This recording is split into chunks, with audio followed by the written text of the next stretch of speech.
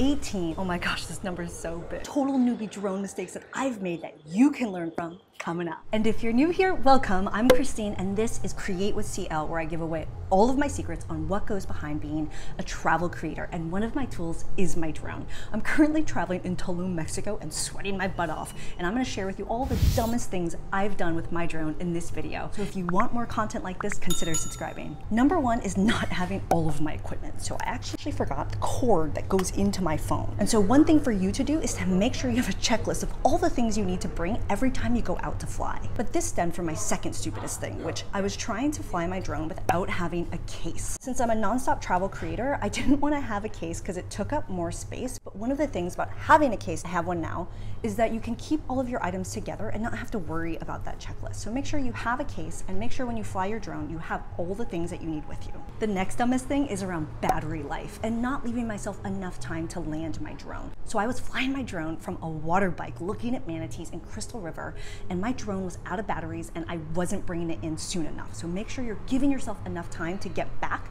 My drone was landing in the water before I could get to it. I got to it in time, but don't push your luck on the battery time. And the next biggest mistake about battery is I wasn't location scouting. So in other words, I would just throw my drone up and waste the battery looking for a good shot versus location scouting. So make sure you check out my video about that so you can save your battery and not waste it on that activity. The next one is I thought that I could charge the battery while driving between locations and using a portable battery charger. This thing did not give it any juice. So I recommend just getting extra spare batteries so you don't even have to worry about it. Which, by the way, if you're getting some value out of this video, cheers that like button and consider subscribing. The next one, make sure you have enough room on your SD card. There's so many times I've put my drone up in the beginning and realized I didn't have any room to take photos and videos. So make sure you have a completely empty SD card before you go out flying. Let's talk about a few that are really embarrassing for me, kind of as embarrassing as how much I'm sweating right now. But the next one's around almost losing it to the wind. So my first drone was a Mavic Mini, and one of the things about it is it's very lightweight. So on very windy days, it can get pushed around. The tip for you here is that on a windy day, consider flying it in sport mode when you're trying to get it to return back to you quickly.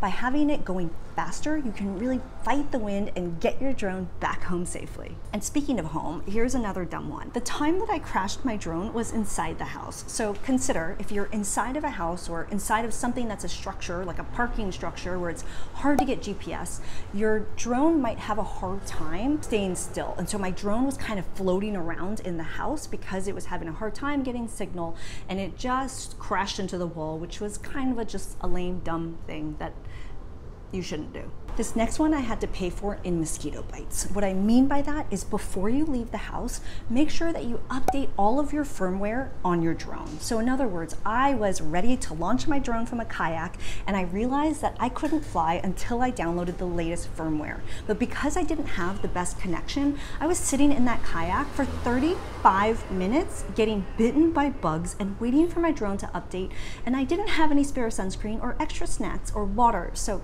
don't be me. And the opposite of being too hot is being too cold. So one time I flew until my hands were literally blue. So make sure you're taking care of yourself while you're flying. What I mean by that is I was snowmobiling and I was getting sweet shots in the snow, but I was so absorbed in what I was doing that I wasn't really paying attention to how I was feeling, and my hands were literally frozen by the time I brought my drone in. And when I was trying to hand land that thing in the snow, my hands were shaking so badly, I wasn't sure if my drone was gonna fall apart or my hand was gonna fall apart. And the other thing that happened on that same trip I was snowmobiling, I made the mistake of thinking I could fly my drone in a place that I didn't have any service. You need to have service so your drone can pick up the GPS signals, etc., etc. And so make sure you have service before you get all excited, set up, and think you can fly a drone, but you can't. These next three are about mistakes I've made on photos and videos. And the first one is not taking any photos. There are so many times I will throw my drone up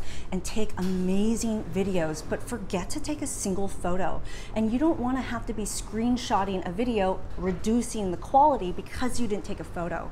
Make sure you leave time for both photos and videos. And by the way, if you're taking a video, this might sound really dumb, but it happens. Because I get really absorbed in some of the amazing things I'm looking at, make sure you actually press record. And the whole point of all of these is to be able to tell a story. So don't make the mistake that I used to make make, which is not getting an establishing shot.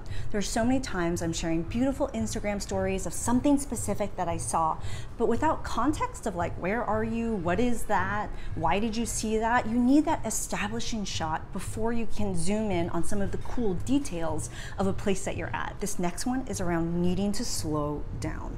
Although your drone can fly very quickly, there's really almost no need to fly it quickly, except when you're trying to get to and from a location where you want to shoot.